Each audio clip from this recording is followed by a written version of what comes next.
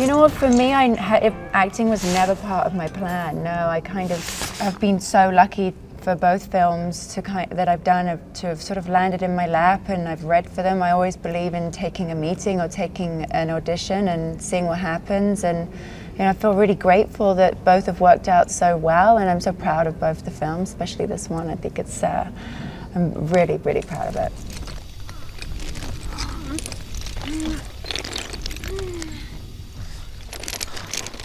I got the audition and I landed on the set of Max, and it was kind of like, I felt that was where I was meant to be my whole life, sort of thing.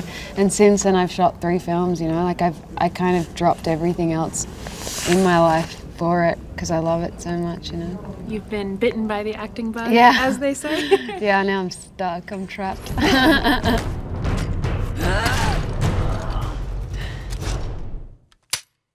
I think the one thing that you understand walking onto a movie set is what set life is about, what the camera is about, how to survive on a set, you know, how to figure out where your place is.